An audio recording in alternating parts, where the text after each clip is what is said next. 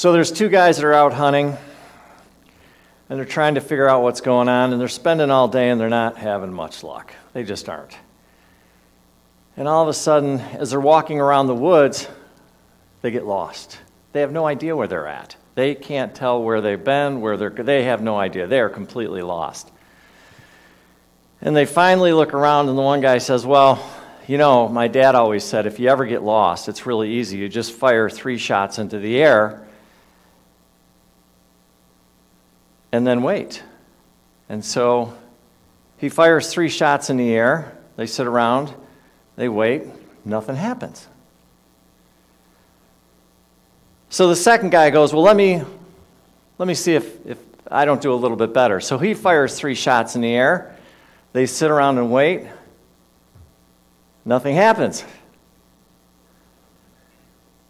Finally, the one guy looks at the other and goes, you know, I'm really starting to get a little bit nervous because it's getting awfully dark out here. And the other guy goes, well, I'm really concerned because we don't have any more arrows.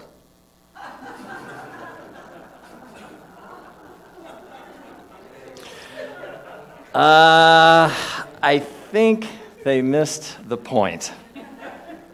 So the thinking wasn't that far off, but the truth was, there we go. They had the wrong equipment to solve the problem, right? They had the wrong equipment to solve the problem. And the point of the story, and what I wanted to spend a few minutes with you this morning talking about, is how often we have the wrong equipment to solve the problem. So I just want you to think about this. You're sitting around and something pops up in your life, right? What does it averagely look like for us to do that? On average, we sit back and we go, okay, well, I need to figure this thing out, right? So the problem shows up, you're like, all right, I got to figure this thing out. Okay, cool. You might want to sit back and look at it and go, all right, well, sometimes what caused it might not be a bad thought, like, why is this happening? The third thing you're going to do is you're going to start putting together some information. All right, got this, got that, well, some different ideas, solutions, and stuff like that. Then you're going to come up with one. You're going to come up with a solution. Sounds good. Everything seems to be okay. Is this kind of the process most of us use when we solve a problem? Generally speaking, yes. And then we take some action, and then what do?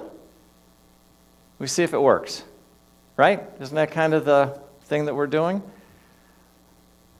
I would say that 98% of humanity uses that pattern of figuring out problems. But I want to focus in on one thing. The part where it says, I need to figure this out. I need to figure this out. The problem with that statement is that when you say that, you're doing it alone. You're doing it alone. In other words, you're sitting over here, you got this problem, and all this stuff is going on, and all of a sudden our ego grabs hold of it, and then all of a sudden it's like, come on, let's figure it out. Why? Because our brain is wired that way. Our brain is the thing that figures all this stuff out. And we think that by doing that and going into this process of figuring out these problems, that is what's going to solve our problem. And what I'm going to tell you right now, if you do it that way, you are missing out. You're missing out. Why? What's missing in that equation? Higher consciousness. God. God. Do you know what you have access to because who and what you are? Do you know what you have access to simply by just acknowledging that? But yet we forget. Don't we? Don't we forget? Am I the only one that forgets? No.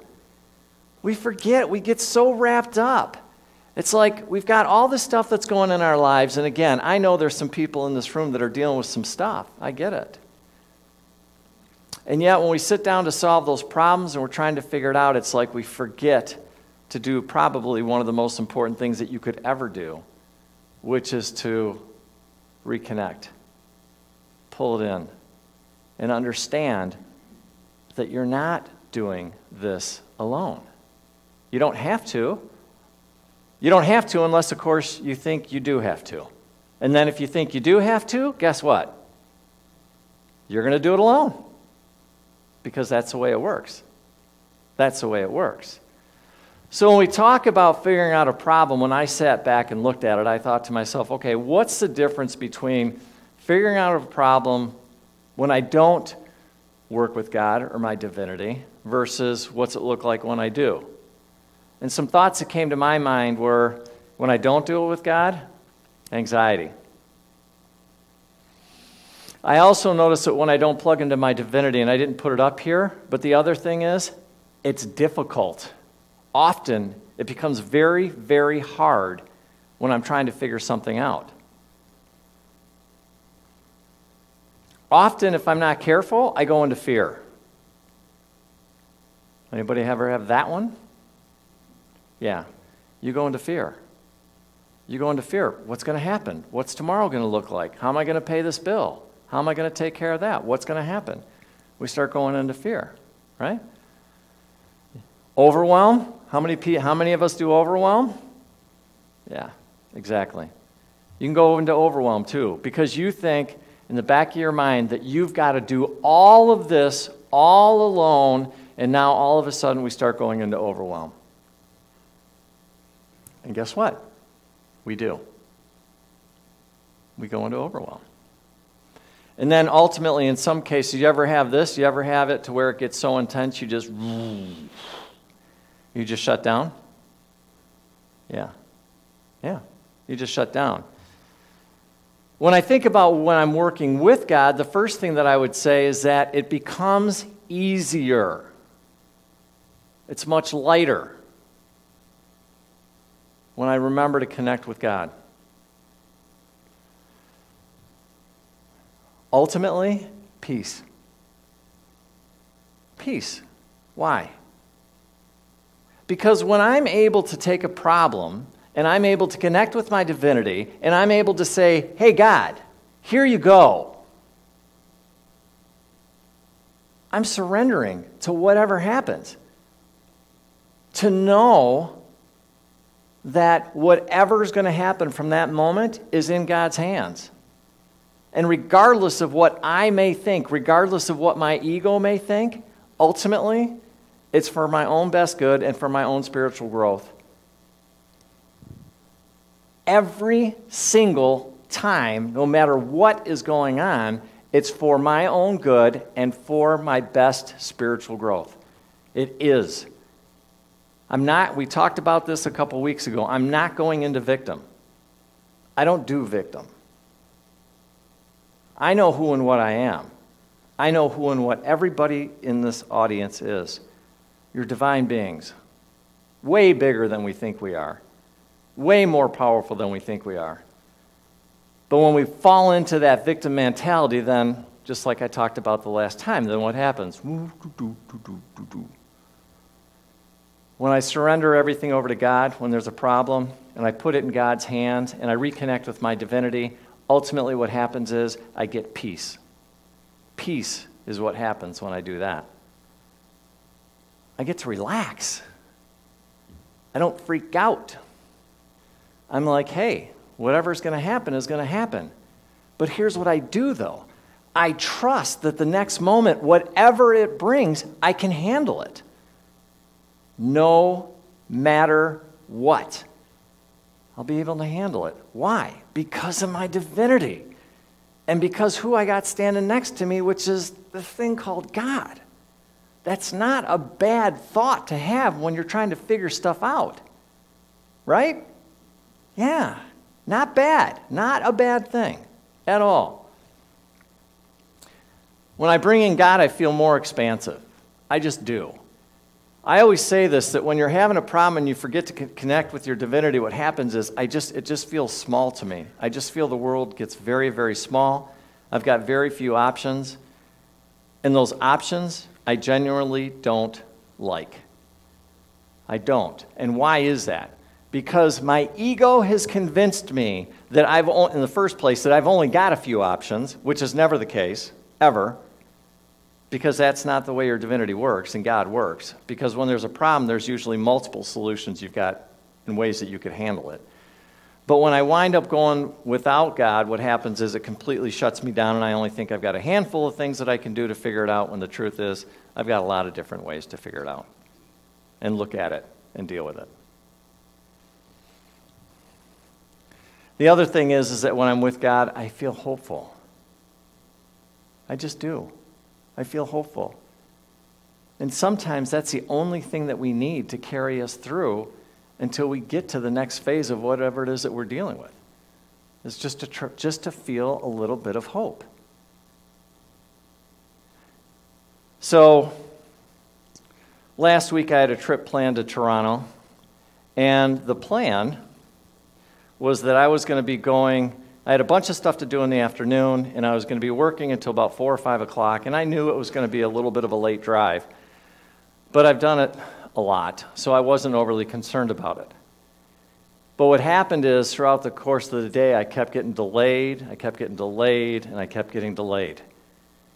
And the day was going on longer and longer and longer, and part of my day involved me being outside. Now, I don't know if you guys remember what last Wednesday was like, but it was about 95 degrees, and I wound up having to be outside for about 3 hours.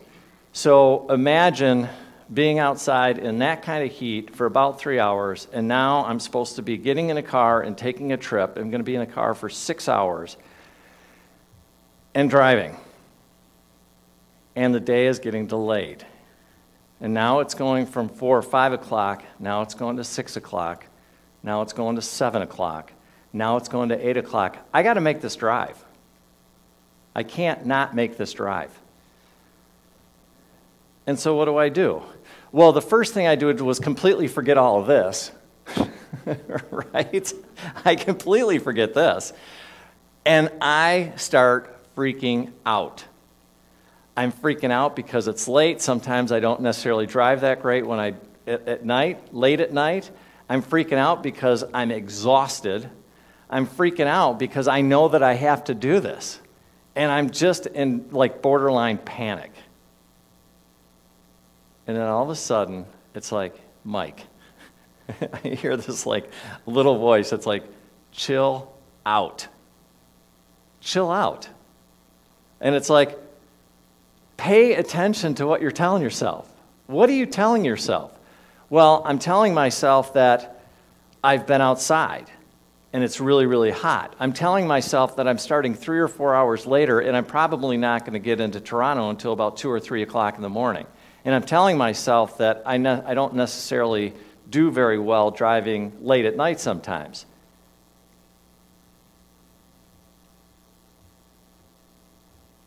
And the most amazing thing was, as I sat there, and it said, this voice came inside of my mind that said something along the lines of, I'm here. I'm here and trust. I'm here and trust. And what happened within me was then all of a sudden I realized, well, what am I really telling myself?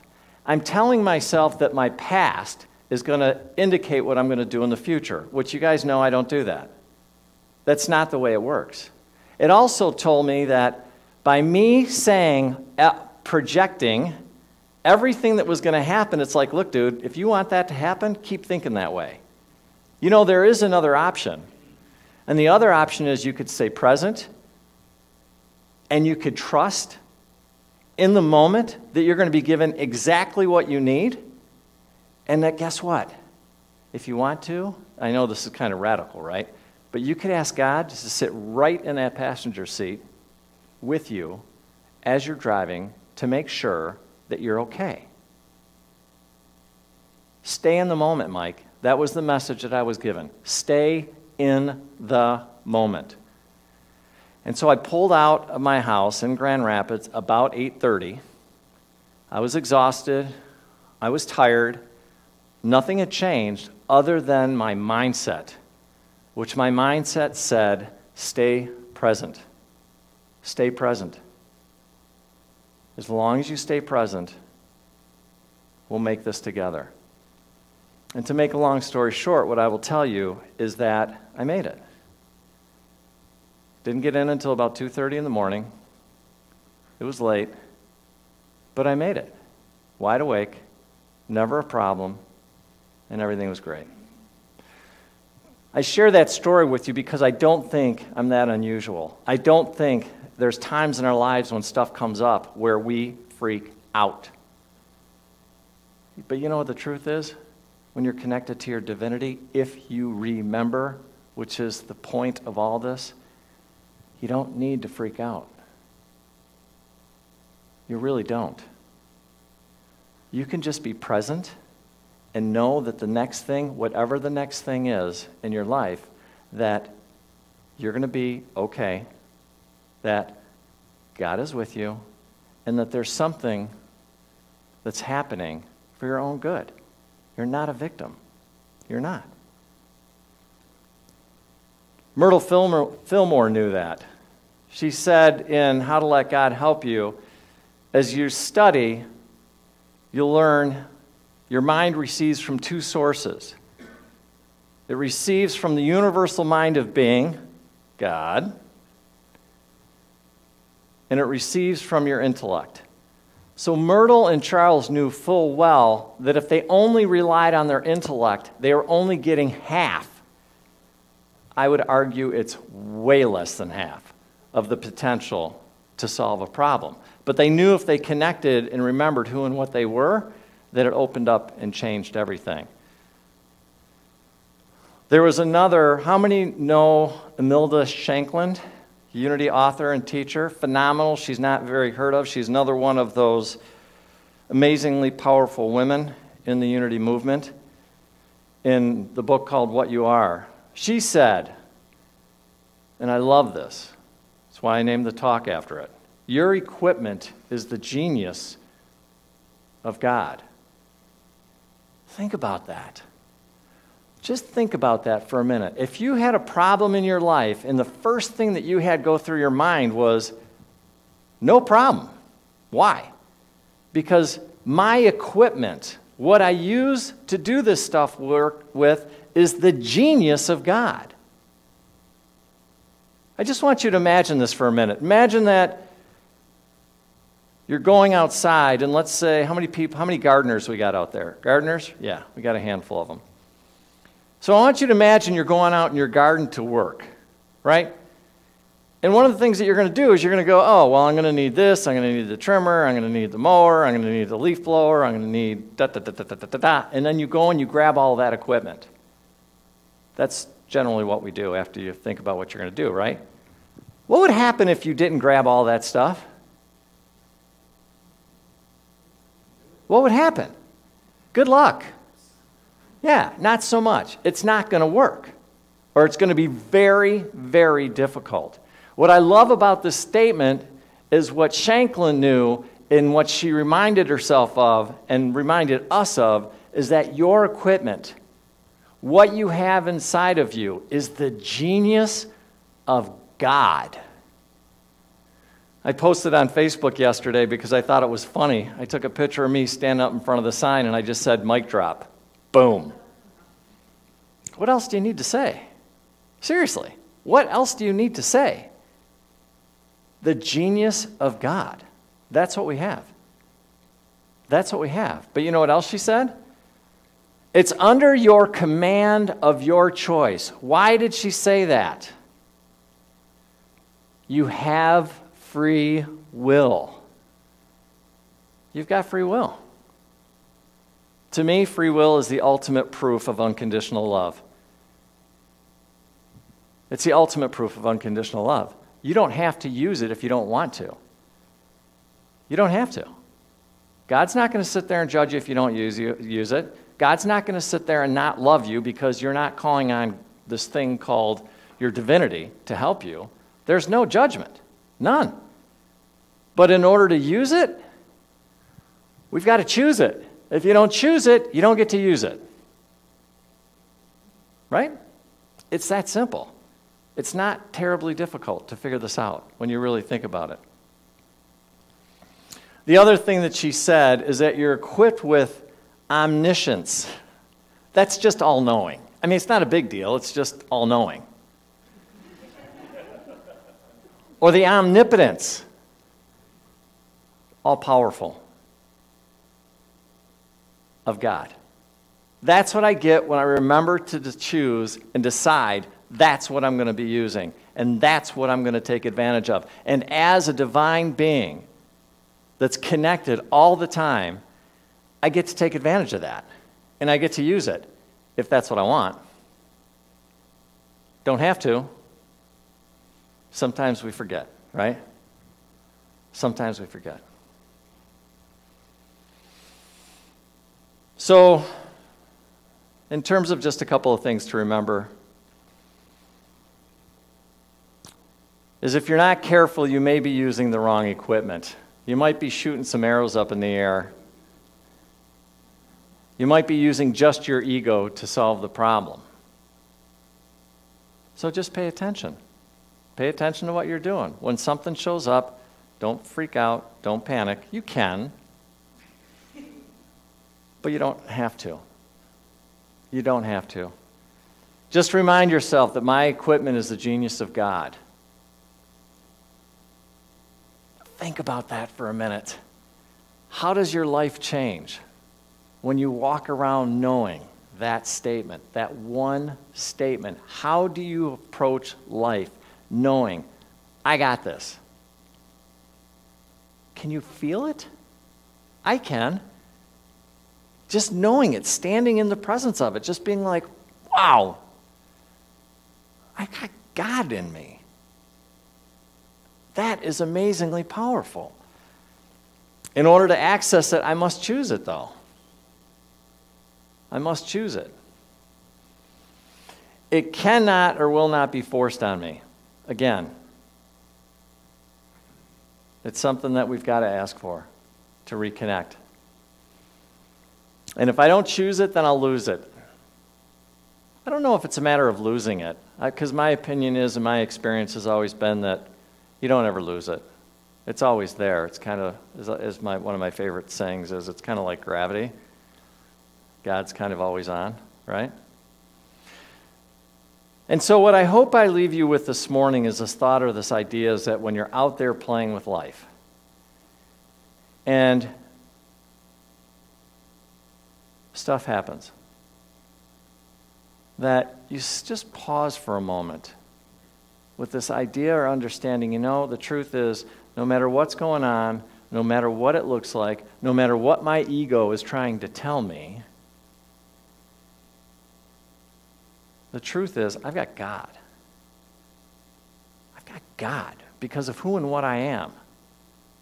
Not because of what I did or didn't do, not because of everything else that's going on in life, not because I'm a good person or a bad person. No, this is your birthright. It is there. And the only reason that we don't experience that is because we tell ourselves it's not. It's not. The blessings from God, from our Mother, Father God, are more than we can ever comprehend. It is. We just can't believe it's that good, that it could possibly be that good. And the truth is, it can be.